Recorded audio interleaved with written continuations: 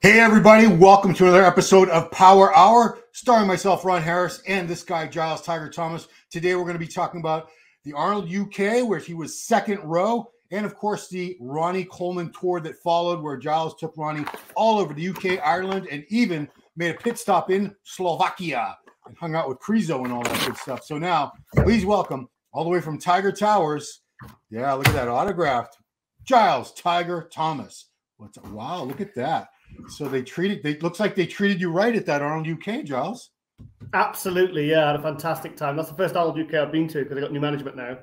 And yeah, they really looked after us. Because originally I was just going down for, I forgot what I was going for. Sorry, I'm just trying to, it's been so much to try and process the last couple of weeks. It's been so intense and so like kind of every day, you know, saying them. I haven't had a chance to even really slow down and kind of process everything really, because the Arnold UK feels like years ago now.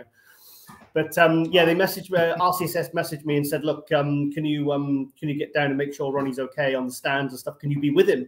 And I said, "Yeah, no problem." I said, "Yeah, of course I will." So I messaged Ronnie and got down there, and yeah, really, I mean, his schedule was busy. Mine, it was back to back. You know, it was like Young LA. Then he was on the Panata stand, and then it was photo ops. Did a photo op with Jay Cutler as well. So I was over there for that as well. And you know, he didn't have a lot of breaks. I think it was they pushed him hard, but yeah, he was obviously he's an absolute professional. So yeah, it was fantastic event, nice and busy, and had a really good time. So you were second row. I was just watching it on a web stream, later the Gilco footage, but still you were there in person. I guess I want to ask you, how close was it the second night between Hadi and Samson? Because he did pick up some first place votes, Samson. Oh, did he? Yes, did he? I didn't know that. Yeah. Wow. Well, I think the gap definitely closed a lot. I mean, I think in Columbus it was quite clear because Samson's conditioning wasn't kind of where it needed to be to even remotely be a threat to Hadi. And even on the first day of the Arnold, the UK, I feel like there was still quite a significant gap. But if you remember, because I mean, at the Arnold America this year, we kind of hoped that Samson was going to do what he did last year at the Arnold America and really improve for the second day. But I feel like in the Columbus, Ohio one, he didn't really do that. But he did it for the Arnold UK. He came out fuller, harder, drier. I mean, I think this was the best Samson personally I've ever seen. I think he was better than Olympia. And he did basically what I wanted him to do at the Arnold America. So that I think I'm not shocked, actually, they did get a one or two, you know, first place votes, because he really shone, you know. But Hadi was just on it, you know. I wouldn't say he's on another level, but you know, in terms of conditioning and muscularity, I mean, the guy's just a freak. But Samson definitely closed the gap. Yeah, so he did that without a formal coach. He had parted ways with Milos 2 weeks before that. So his wife Marlena, as she has a couple times apparently in the past anyway, she sort of helped him with that peak week and everything. But we saw an improvement with him in such a short time. Now I'm wondering if he picks up. We have no idea who he's going to choose for a coach, but that's the topic of speculation everywhere. If he can improve significantly in terms of condition, do you think his physique is ready to challenge Hadi, Derek, Nick? I mean, he's already beaten Nick a couple times now, but could he be a legitimate threat to get that title, the Olympia, this year? Yes. Yeah. 100%. 100%. I mean, Ronnie was asked that question a lot on the tour, and they said, "Who do you think?" And he said, "Well, to be honest," he said, "I think it's very, it could go to any of those three guys, Samson, Hadi, or Derek, at this year's Olympia." He says, normally, he said, you know, we have a kind of an idea of, oh, the last year's winner will win, or the new guy coming up will win.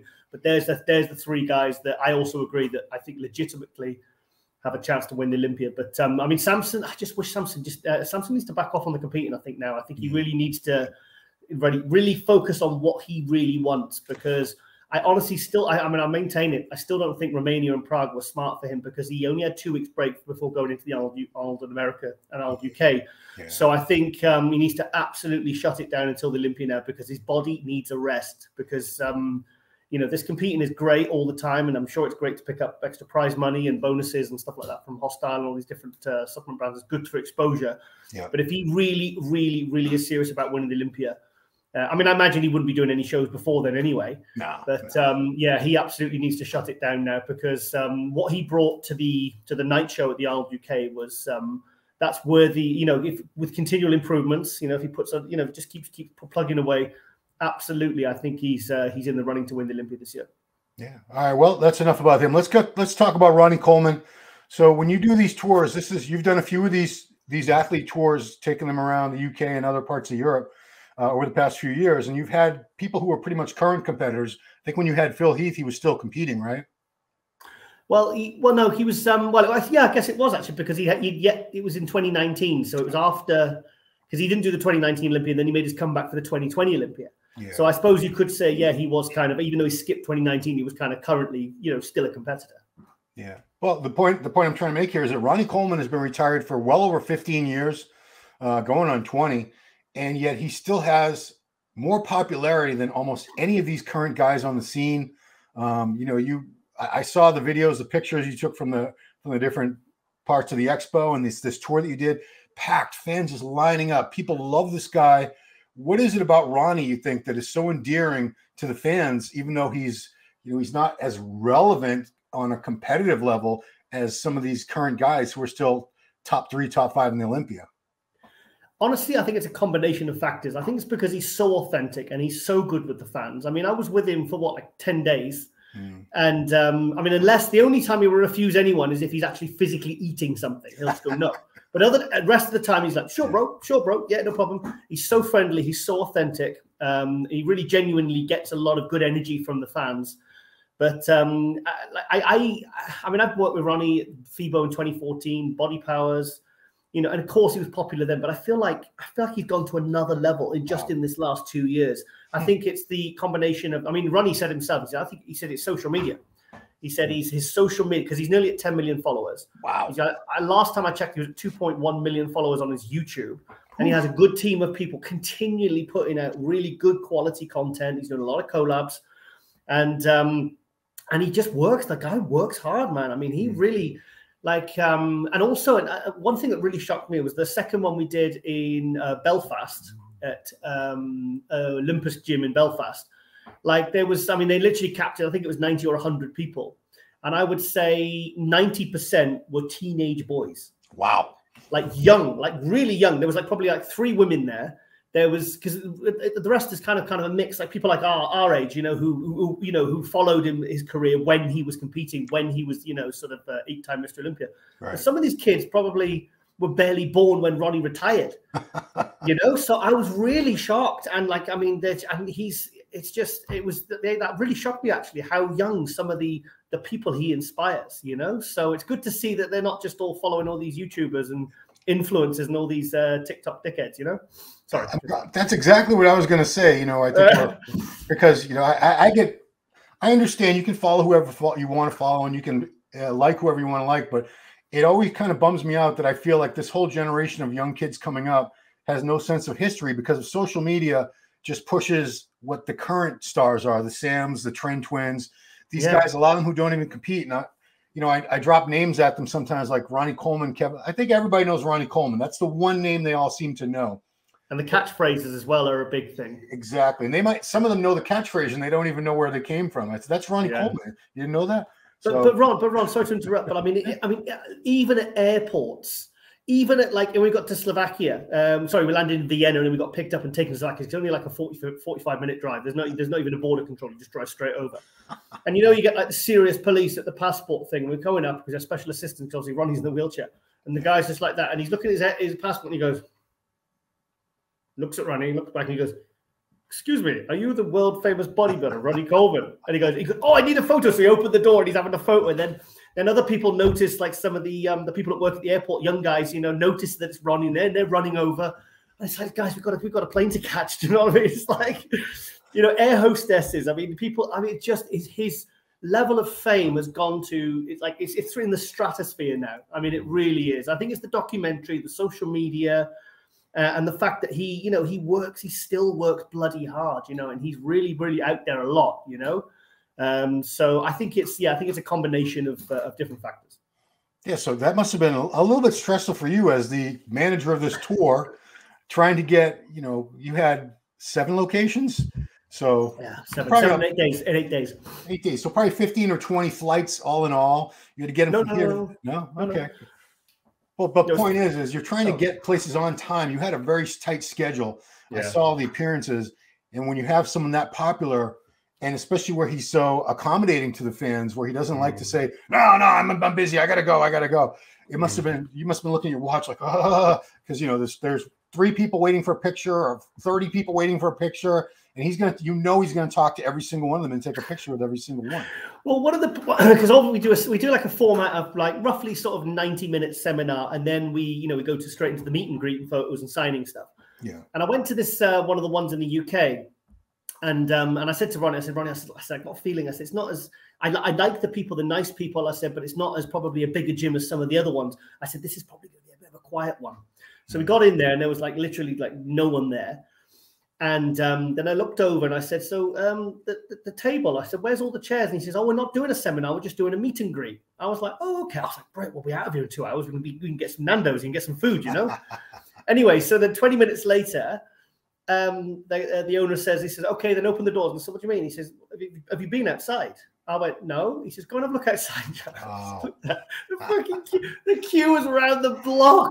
Wow. And also, word got out in that town that he was there, and they allowed people to pay on the door, like they paid extra. Yeah. So the meet and greet, I thought would be done in 2 hours. But the thing is, when there's no seminar and people don't get a chance to answer their questions, when they sit down with Ronnie, they all want to ask the question. And Ronnie didn't cut anyone off. He sat there and he gave them all as much. I mean, one guy I was filming on his phone. It was up to 10 minutes. He was 16, this kid. And it was 10 minutes. And I was like, and I'm looking at Ronnie, and Ronnie's just like engaged talking to this kid, trying to motivate him and give him all this inspiring stuff. Yeah, buddy, and all the photos. And, the kid's just almost like crying. He's so happy. Do you know what I mean? And that took 5 hours.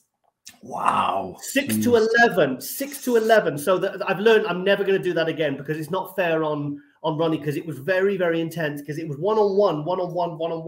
And every time every hour I'd look at the queue, I'm thinking, that queue's not actually getting shorter. It's actually getting longer. How is that possible? Because people got word and they were all coming in thinking, I don't know, sometimes I think people don't think that it's going to happen until they actually show up. And even with promoters, like, oh, he's shown up. And it's like, well, what do you expect? We said we were going to be here, So it was quite intense, but I'll never allow that to happen again, because it was too much for Ronnie. And I mean, he was really, I mean, he gave the same energy to the first person that he did to the last person. Wow. I mean, it was actually one point, one of the owners, she come over to me and she said, because I was doing the photos for people. And she said, Giles, you okay? And I said, well, I'm fine. She goes, no, because you're starting to, you're swaying. I didn't even know I was doing it because I was so tired. I was just like, because it's, and the thing is, there is such a good energy. So you kind of keep going. You kind of don't realize how tired you are. And I think Ronnie does as well. But yeah, it was incredible. Absolutely. I mean, you guys must have been hungry too, because when are you going to eat? And when 5 hours of, you didn't get to stop, right? It was just nonstop, 5 hours of fans. Yeah, I think he had one toilet break. Do you know what I mean? And then the thing is, like at Arnold UK, I mean, I had two guys that had done a tour with Ronnie in 2012. These Sikh guys, with the turbans. They're friends of Ronnie. Guys called Tech and Kumel. Really, really lovely guys, and they genuinely cared about Ronnie. And I mean, they knew that they're from Birmingham, so they knew the outlay. They knew where the side door, the right side doors were. I mean, we had to stop people following Ronnie into the toilet sometimes. You know what I mean? Because if there wasn't a disabled toilet, he'd just go into the normal one and go into a cubicle. And people were following him, and I'm going, no, just let the guy please go to the bathroom. Please give him some peace. Wow. So it was. I mean, the Arnold was intense, but we handled all the other. Everyone was very polite, very respectful. I mean, at the last night in Slovakia, I mean, the queue was just ridiculous. I mean, there was like 300 people there. And Ronnie says, I need the bathroom. So I pulled his chair up and stuff. So I went to the bathroom, and then his burger was ready because he likes his burgers, So we had like a green room where all the kind of sponsors and all the VIP invited people, like, the sort of people from all the different companies that kind of sponsored the event. So I said, Ronnie, just go in there and get your burger. I said, these people can wait. And then as soon as you get in there, everyone in that room wants a photo with Ronnie as well, Wow. So eventually I said, so then when we came back out like 20, 25 minutes later, there was no one was pissed off. Everyone was waiting there quietly, very respectfully. It was, I think Ronnie's definitely an example of someone that gets back what he gives. Do you know what I mean? He gives a lot to people. I mean, a lot. Quite impressive, actually. Very impressive. I mean, he's turning 60 years old, or is he already 60? He's 60 in May the 13th. Same birthday as Lauren. Well, I mean, so this is a guy who's almost 60 years old and he's in a wheelchair. And for him to give that kind of energy over the course of the time you were with him, I'm sure it was 20, 30, 50,000 people in all that came up to him. So that's amazing. I want to, before I talk about the questions and everything, you guys, I saw a picture in Slovakia with Michael Krizo. Yeah. So what was that meeting like? It looked like it was a good time. It looked like he was really enjoying being there with you and Ronnie. Yeah, Chris. Well, obviously, because because the people who organised this were Peter Pick he's the CEO of the VLS show, the Prague show. Yeah. Because when I announced the tour, and he said, Giles, he says, please, can we get him to come to Prague?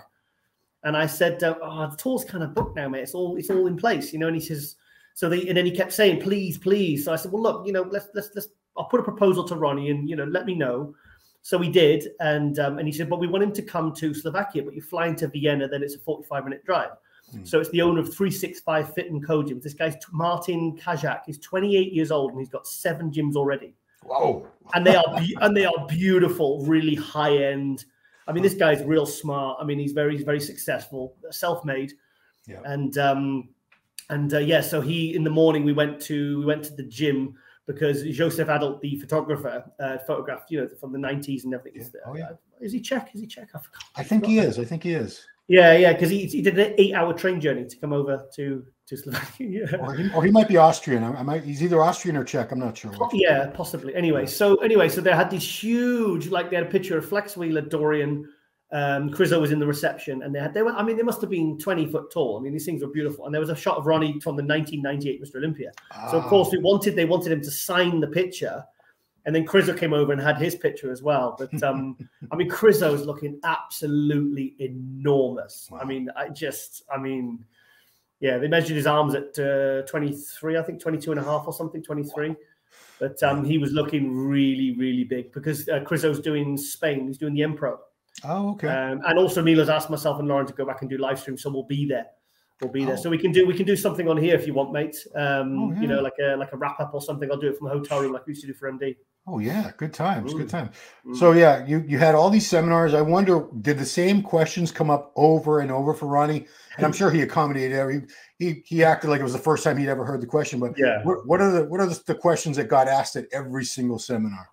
Well, the one that made me laugh, because Ronnie's actually, I mean, he's very, very funny. He's very funny, especially even just driving around in the car. Some of the stuff he was coming out with was just, I mean, he'd be swerving a couple of times, like laughing so much, you know. And sometimes Ronnie didn't really sleep the first half of the tour. He wasn't getting like any sleep. I mean, he really struggled. He was getting like 1 or 2 hours a night. Oh, jeez. You know, and then we're going back-to-back seminars and like 4 or 5 hours and stuff. I mean, the guy is an I said, Ronnie, I just swear you're like a Terminator. You're a machine, mate. You're a T-1000. I said, it's just incredible. And then he had a couple of good nights of sleep, and then he was fine. Yeah. But, the question that made me laugh was, he says, what's your favorite body part to train? And he says, and he draws this out over a couple of minutes. So I won't try and do it the same, but he's like, oh, I love training chest. And then they go, okay, thank you. Oh, I kind of like training back. And they go, okay, thank you. And he goes, oh, I love training arms. Legs is one of my favorites. And of course, then he goes through every single body part. And then, and I'm trying not to laugh because I've heard it, because I know the punchline, you know, but it's the way he does the dramatic pauses and stuff like that. It was so funny. And then in Belfast, obviously, you know, they're going to ask like steroid questions. You know, it's always that nervous, you know, you're always at seminars, someone's always nervous to ask. So this young kid stands up, this young kid about 18, 19, and he's like winking at his mate going, I'll do it. Like, I think somebody dared him. And he says, Ronnie, what's your favorite steroid? And he says, it's the same question as my favorite body part to train. All of them. And everyone was just clapping. Oh man. Yeah, he really like, he knows how to handle these things. I mean, the guy's an absolute pro. But the other question, what were the other questions? Who was your biggest rival? Who considers your biggest rival as Mr. Olympia? And he says, I've got 3. He says, me, myself, and I. So that was good. He delivers it really well. Do you know what I mean? So and it's he didn't avoid any questions, and I mean he was it was fantastic. He got emotional on the last night, you know, in Slovakia. Really? What was when he did the last question? He just got like, he said, "Thank God," because he couldn't believe the turnout. He's like, when he walked in, he went, "Holy shit!" He went, "Wow!" He said, "All these people are here, and like for you." And I said, "Yeah, they're here for you, Ronnie, mate." And he was like, wow, how did they get so many people? And I was like, well, you know, you're a superstar, mate. You haven't been to Slovakia in 2010, you know, and they really promoted it well as well. So, I mean, every night was sold out. I mean, Strength Asylum, look at these beautiful posters. I had to get one of these. And they're printed on really nice I mean, look at that. Look at that. I mean, these are beautiful. I got Ronnie to sign that one. I said to the guys, I've got to have one of those. Yeah. So, yeah, I mean, he capped it at 140 people, and he sold the tickets in 6 days. Wow. So he said, Giles, I could have sold 250 tickets, no problem. And some of these tickets weren't cheap. I mean, the ones in Ireland, I mean, they were charging like good money, like $100. Yeah, wow. Yeah, that's and all these young kids, I mean, that's a lot of money for like an 18-year-old, you know what I mean? But they turned up, and they were just, and everyone went home happy as well. I mean, there was, and they'd say the same things to him, like, you're an inspiration, thank you. This is a once in a lifetime. I mean, he's like a godlike status. It's crazy, but it's good to see, Yeah, I mean, this is really very heartening to hear for these kids, because, when you and I were very young, that's how the only way you could ever really see these bodybuilders and ask them questions was they would do these seminars, they would do appearances, and we would go to a gym or wherever it was, a contest in between the intermission, and we would pay to be able to ask questions and get their merchandise and stuff. And that sort of fell by the wayside, over the years, especially when social media came along, because these kids just have a phone and they have total access to the guys on their Instagram, their Twitter, their YouTube. So they feel like they know everything they need to know about them. I assumed the turnout for this series of appearances that you were doing with Ronnie was going to be mostly an older crowd. I really thought it was going to be like 35 to 55 age range. So this is so encouraging to hear that the young kids would actually pay to go out physically, drive somewhere, fly somewhere, maybe even to see this guy who, like you said, some of these kids were babies when he was retiring. So very, very cool. I mean, also a lot of credit to his team as well, because they put a lot of good quality, consistent YouTube content and stuff like. And I think in this era of people training with tripods, filming themselves benching a plate and all this crap, I think when people see I mean, I grew up on Blood and Guts Dorian and Ronnie Coleman, unbelievable. This is the stuff that fired you and me up to train, how to train properly and not being a fanny. Do you know what I mean? And just cables and all these. It's like he backed up and someone who really just loves what he's doing, just lifting just heavy ass weight. Have you ever talked to Ronnie about that? What he thinks about this whole generation of people that are filming every little set? And, like I remember your story about some guy that was upset because you walked in front of him while he was trying to bench 135 pounds or something. Yeah. This guy's legendary for on camera doing some of the craziest lifts we've ever seen.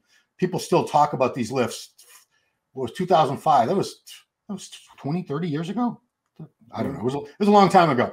So what does he think about the fact that this whole, I don't want to make it an us versus them thing, my generation versus their generation, but the fact that they put every little thing out there for consumption. He likes social media.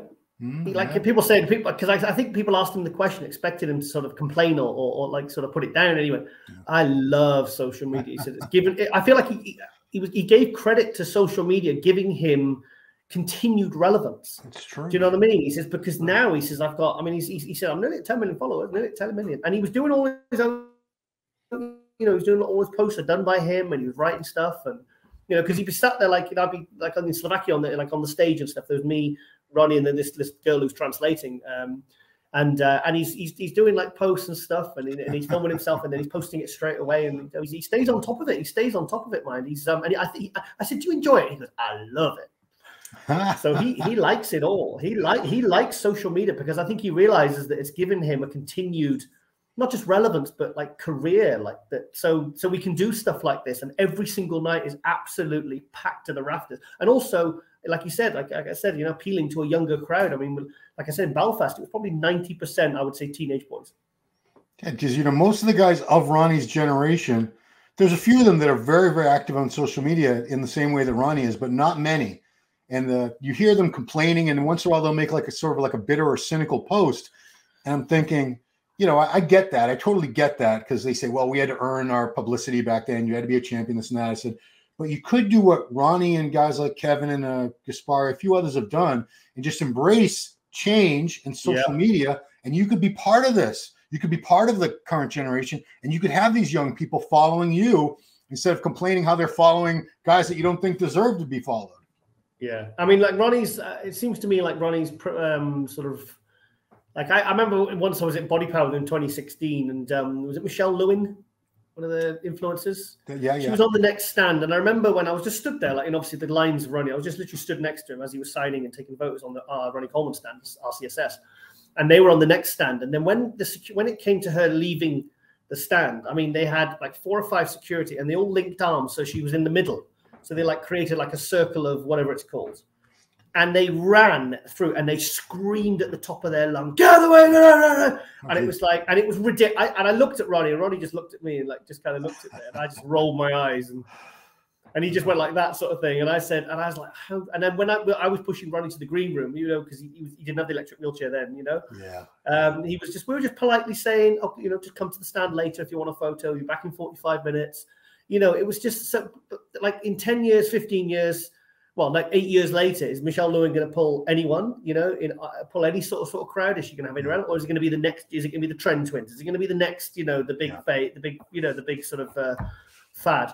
Whereas Ronnie, Jay, Dorian, I mean, Dorian's queue. I tell you, Kevin Navarone had a massive queue at the RWK. I didn't even get a chance to go and say hi to him because it was just constant. Yeah, you know. So I love the fact that these 90s legends that we grew up on, we were inspired by, still have. You know, they can pull a huge crowd. I think it's fantastic. All right, well, kids out there, I applaud you and keep following the legends because big time. You got to know your history. So did Ronnie come up to your house, Tiger Towers? Yeah, he's I got him in the studio. Yeah, okay. Yeah, we did about 40 minutes in the studio, and it was good. Yeah, really good because the first couple of days the first day actually we did something that was off the tour, which Ronnie's team asked me. He said, "Look, can we do a collab with Julius Maddox?" Oh yeah, the bench presser. Yeah, the pound bencher, and there was the guy that's the number 2. Basically, I mean, these guys were just monsters. I mean, they were like 6'3", 6'4", so 350 pounds. I mean, the guy's shoulders were just. I mean, we've seen him up close. I mean, and really lovely guys as well. So there was a gym in Birmingham that they were doing. They wanted to do a world record shoulder press. And they wanted Ronnie, like, you know, in the video going, "Yeah, buddy, like, wait," you know, sort of shouting encouragement. I said, "Look, guys, we've got like 2 hours. We've got 10 till 12. I said, we've got to be on the road by 12:30 at the latest. So, you know, we've got to eat before we go." That was the first morning. And Julius Maddox shoulder pressed on a free barbell, 6 plates. That's 585 pounds. Yeah, 6 plates. And also the bench was just like a standard gym bench. Now, think about that's nearly it's not half a ton pressure on that incline because it was like 80% incline. It's a shoulder press, you know? Yeah. And the rack was quite just like a standard rack, you know, it wasn't like a powerlifting. And I was thinking, like, if that thing breaks, you know, this holding the thing, I mean, that's death. I mean, so I was really, and it took them like over an hour to work up to that weight. I mean, it was funny because they started doing an empty bar, and I said, guys, I think you're going to use a bit more weight than this. I said, please tell me you're going to use a bit more weight than this. This isn't very impressive. Yeah. He said, we'll warm it up, mate, warm it up. And then they went 2, 3, 4, 5, and then 5.5, and then they started slapping each other and come on and screaming and shouting at each other. And Ronnie was just loving it. He was just absolutely loving it. Yeah. And I mean, seeing that, I mean, that's a world record. I think that was a world record. It's going to be on Julius Maddox's YouTube, and I think it's going on to Ronnie's as well. Yeah. But I filmed it, and to see that was just mind blowing. And Ronnie was like, "I used to do 315 for 12." You know? Yeah, I was just gonna say, and it was like it didn't look. I wouldn't say easy, but those reps were moving pretty smoothly. Let me tell you, it wasn't like he wasn't struggling. Yeah. So, guys, if you don't know, Giles does a podcast on the Ronnie Coleman channel called "What Else Are You Gonna Call It? Nothing But a Podcast." So check that out. I assume that episode is going to be coming up pretty soon, I would think. Yeah, I mean, I literally got back last night. I got back late last night, and I haven't had a chance to properly reflect upon, because you're so in the moment and you're so thinking about the next seminar, the driving, the food, the social media, because you've got to stay on top of it every day. You've got to do this. I was doing the post from that day at night, literally as my eyes were going, and in the morning, as I'd wake up, I'd be doing the stories and then tagging everyone in and making sure that the next one, you know, you let them know that we're all on time. Everything's good. You're keeping them informed so they're not stressing out, because we were bang on time or early every single time. But we had a bit of thank God Lauren stepped up, because when we got to Belfast, there's two airports in Belfast, International and City. And the City, I mean, it should be called Belfast Shitty, because it's a terrible airport. I mean, it was just awful. Wow. And also, even the guy before we dropped the hire car off, he says, Ronnie Coleman, yeah, picture, you know. Wow. So, yeah, so we were about to board a flight to Amsterdam, and then go on to Vienna. And literally, as we were about to check in, it came up cancelled. Oh. I was like, no. I was like, shit. No. And Ronnie, I was stressing. I was like, okay, Ronnie, it's cancelled. He goes, oh, okay. I'm like, well, he says, I don't get stressed. He said, so I don't even understand why people get stressed. He said, I've never been stressed in my life. He said, if you can change it, you can. If you can't, you can't change it. He said, it doesn't matter. And he said, I said, well, I'll fix it, Ronnie. He goes, yeah, I know you will. So he scooted off because he wanted this adapter plug. And then he came back, and it was like getting 15, 20 minutes. And I'm ringing Lawrence, and Lauren, you need to help me out quick here. This is an emergency. Because like the guy at the special assistant was asleep at the desk. No one at the check-in. It was one of those ones where you're completely on your third book in it, and they can't help. I was like, what do we do? We've got to be in Vienna, Slovakia, because we're being picked up, you know? Yeah. So, so anyway, Lauren says, okay, then you're going to have to go to Heathrow in an hour. There's a flight going in an hour. You have to, I booked your hotel, go to this hotel, stay over like 3-4 hours sleep, and then you're going to have to fly very, very early to Vienna. And I was, oh, God, for that. And I looked at Roddy, and I was thinking, shit, he's going to be getting impatient now. He's going to answer. He was phoned to Kevin Nevrone. I was like, because I hear him, and he's like, yeah, I've known your dad 33 years, 91 nationals. That's where we met. Yeah. And I thought, who's he talking to? And he said, put your son on. So he saw, and then Ronnie was giving a pep talk to Kevin Nevrone's son. Oh, wow. So and I was thinking, who's he talking to? As I went over, and he went, and then he goes, Giles, he says, do a tour with Kevin. I've told him to do one. I said, you're doing a good job. I told him to do one. And then Kevin goes, hey, Giles, how you doing? And I says, hey, yeah, just trying to sort these flights out and everything. So yeah, and anyway, Ronnie gets off, sort it. Ronnie goes, yeah, I knew you would. so chilled. And I mean, I'm looking calm, but inside I'm going, yeah, you know. Of course. But he wants. So I know, let the promoter know, and then the promoter was stressing. He's like, don't worry, I'll add Lauren to the group chat. A group chat for nearly all the promoters, you know. And then Lauren's saying, okay, I'm on the computer, we sorted. So within half an hour, we were sorted, and Ronnie's just completely chilled out. It was that was the one thing that could have gone horribly wrong. So anyway, they picked us up, and we made it there in time, you know, because the owner, Martin Kajak, he picked us up in his Audi RS6. Ah.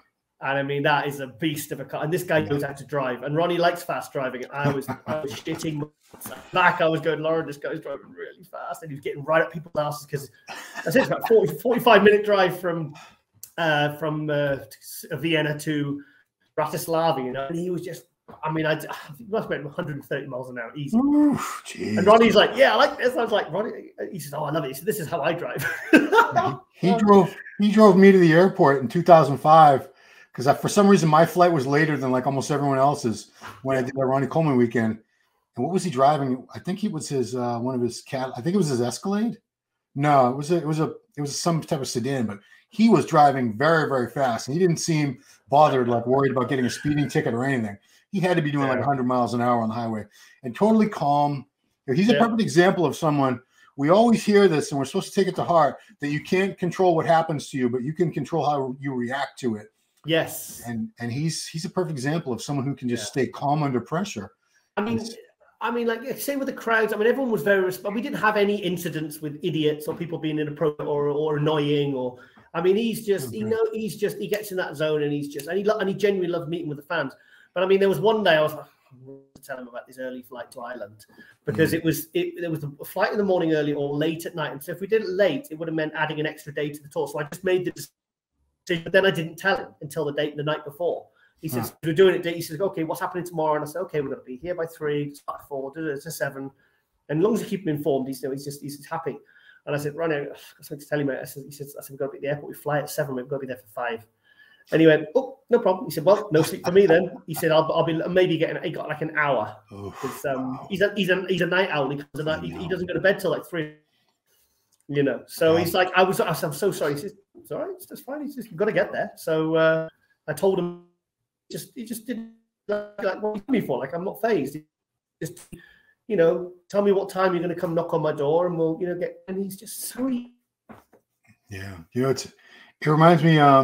There's a press conference for the Olympia. Can you still hear me? Okay. Yeah. Press conference for the Olympia years and years ago, where he talked about, you know, how he never complained. He said, when I got last place, I didn't complain. Yeah. Blah, blah, blah. He said, bottom line, and the last thing he said was like, don't complain. And I mean, he's a prime example. Yeah. This guy's his body's, you know, riddled with injuries and afflictions. Basically, he's in 13 wheelchair. surgeries, 13 surgeries, neck, back, hip. He's got a lot to complain about. If he really, you know, people with nothing to complain about complain. This guy legitimately has things. I'm sure he's still dealing with pain all the time. He has no regrets. He never complains. I mean, he's just such an amazing human being. Forget about the 8 Olympias, really 8 Mr. Olympia titles. That's his place in history for sure. But anyone who's been privileged enough to get to know him on any level, you know, he's just a very unique human being. Ron, I met him in '96 at the British Grand Prix. I don't really speak to him, but I saw him. Yeah. Then I kind of met him and spoke to him at the 2001 Olympia, 2002, the Grand Prix. Kind of started working for him 2000. I met him at the Isle of Europe when he launched in 2011. I became friends with him and Brendan. Yeah. Worked from 2014 to 2016 as his RCSS UK market manager, did Bobhouse, did FIBA, and he's always been the same. Always been the same. Yeah. And I was updating his wife. I was updating Susan because Susan was messaging me. I mean, she's lovely as well. I've never really spoke to her before, but she's lovely. And I was updating him. In the end, she says, Giles, it's fine. She said, we know you're taking good care of him. I believe you. She says, any problems, just let us know. Like they're very just such, and you think they've got 8 kids as well. You know, grandchildren as well now. He's got a grandson. He's got a grandson, so he's very happy about that, you know. So, but he just talks about all the time about how lucky he is and how, and he's not bullshitting. I mean, he genuinely speaks from the heart, you know, and I think that's why, you know, and he's very humble as well. He's very sort of like that Slovakia at the end, he kind of like, you know, and he went, so thank everyone for coming out, you know, and he just, and everyone was, you could hear a pin drop. There was probably 300 people in the room, you know, because there was people in the other room and the green room as well that were there. So there was, and every seat in the house was full. Wow. And it was, everyone just said it was an incredible experience, you know. So, I mean, there wasn't a single person that was, you know, pissed off or wasn't happy, you know. And there's some of the people like at the end of the queues have been queued up. Yeah. So. Yeah. I mean, so you're going to be doing more of these tours. You've done a few, and this won't be the last one. It's going to be kind of hard to top this one because, I mean, the feeling of, you know, goodwill and everything, and that's a legend. I mean, Kevin would be, I think Kevin, if you do one with Kevin, that'd be pretty amazing too. I'd love to do one with Kevin. Kevin was like the guy who got me involved in bodybuilding meter in 1994. Right. He was the one. That's why I think guys like Kevin and Ronnie and stuff like that, they know that they have enough, even if they spend a minute with someone and because he asked them, because when they come to think, he asked them about them. And he was genuinely interested. He wasn't just like doing a robot voice and go, oh, about you. He genuinely interacted with them. Do you know what I mean? And gave him a little bit of, he was trying to give something to every single one. But yeah, I think I'm honestly right now, I don't want to say who and everything, but I think I'm going to be a victim of the success of this one by relaunching because obviously I did Phil Heath 2019, I did Brandon Curry 2020, Ashley Colt was 21. In 2022, I had 4 planned. Then obviously the Irish incident. Yeah, so that kind of put paid to that. Last year, you know, all those medications, I was out of it. You know, I wasn't well at all last year, mentally, physically. Yeah. So and obviously when the whole MD thing happened, it was like, right, it was a fire under my ass. I was like, right, I can really put all my energies because I'm not tied to the studio, I'm not tied to the editing room, I'm not tied to booking guests and writing and deadlines. So I just thought I'm going to put everything into these. And I've had a few pros messaging me, put it that way. Oh, nice. So, I mean, if I commit to the ones that I've kind of said I do want to do a tour with you, or they've said that to me, I mean, I could be doing maybe 4 or 5 more this year. Nice, yeah. So, and also, when we're in Ireland, we're having breakfast in the second hotel, and Ronnie says, "Do you want to do another tour?" Yeah, he did. I went, seriously. Wow. And that was I think that was the day of the really early morning as well. So, and he was tired that day, I could tell, you know, because like you said, he doesn't complain. You kind of pick up on things, you know, and he was sleeping a lot in the car and stuff. And I said, really? And he went, yeah. He says, well, when does it start getting warmer in the UK? Because he doesn't like the cold weather, you know.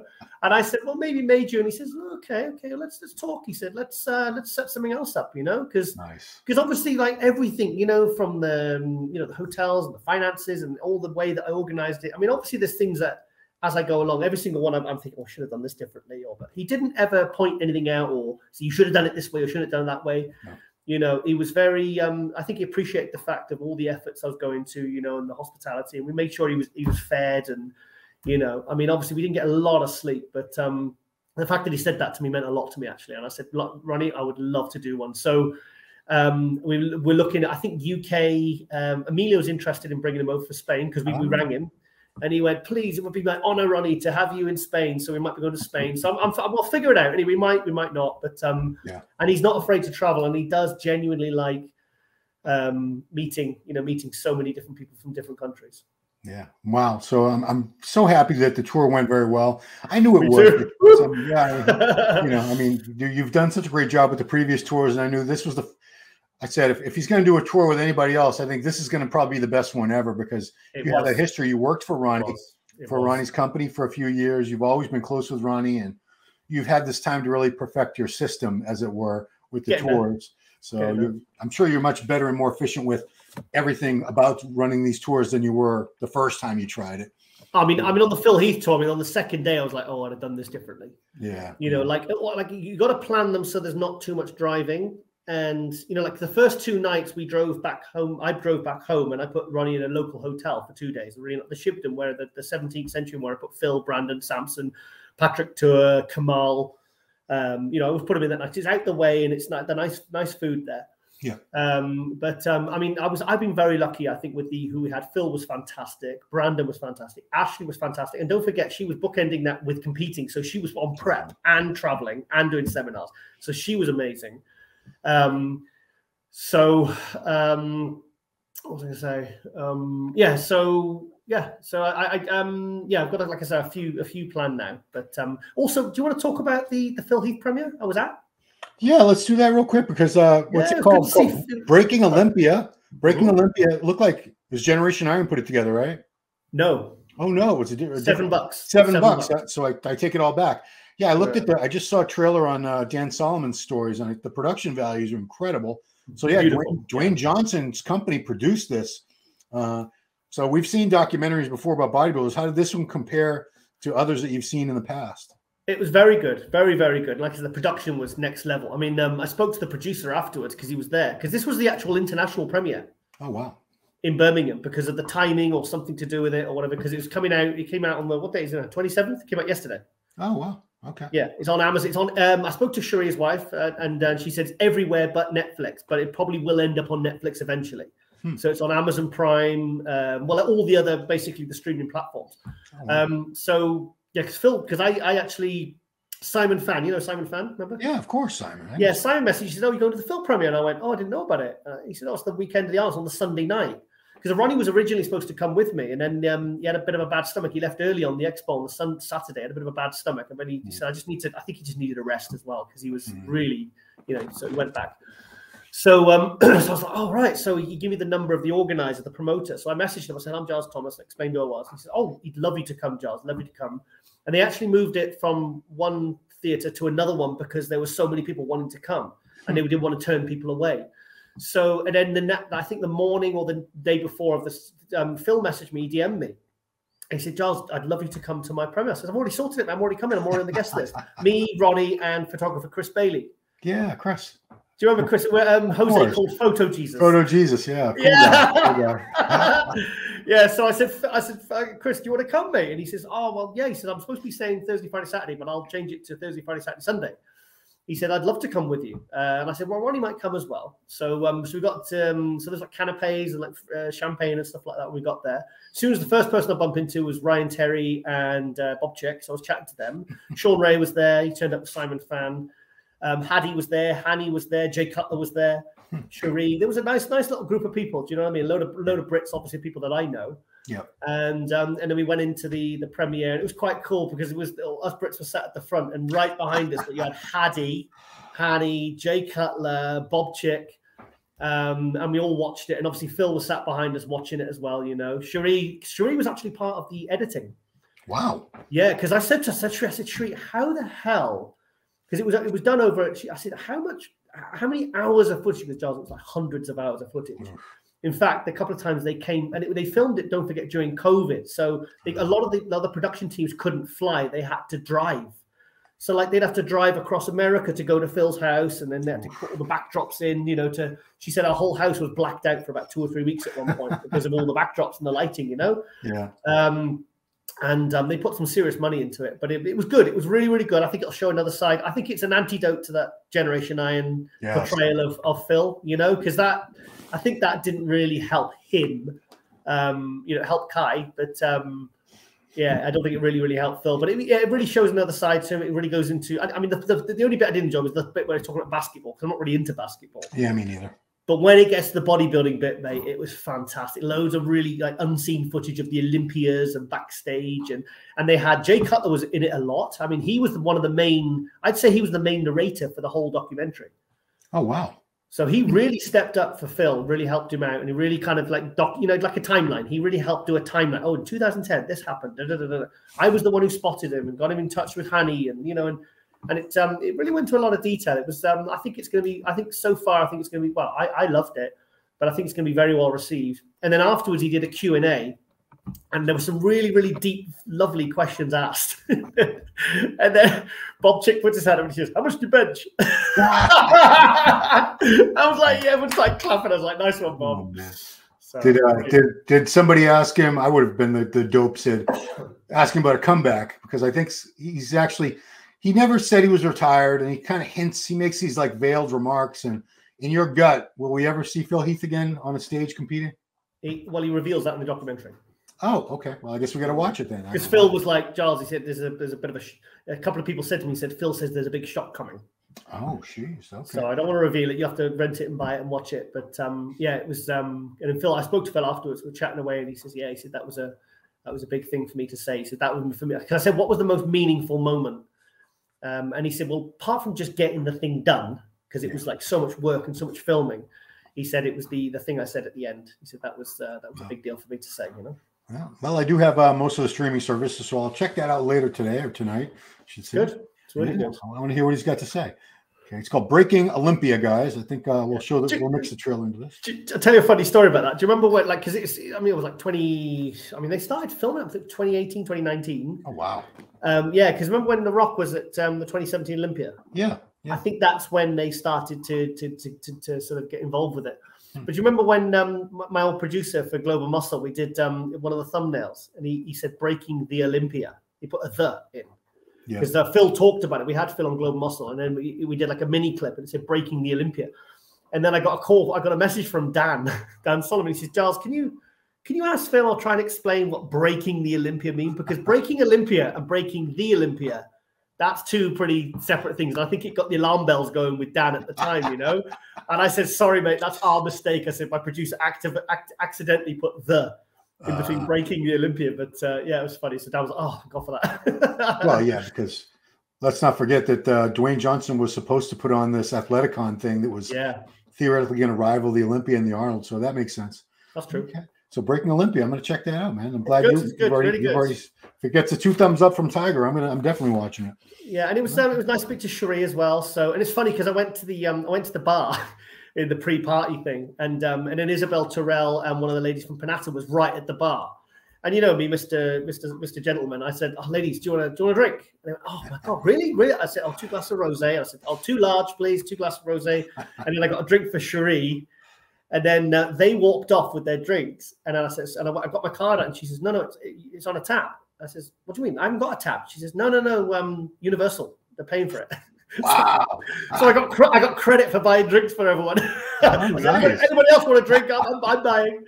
So it was all free. So yeah. Awesome, man. Oh, I love that VIP treatment stuff. So all right, man, well, let's wrap this up. Guys, if you have topics that you want us to talk about, leave those in the comments.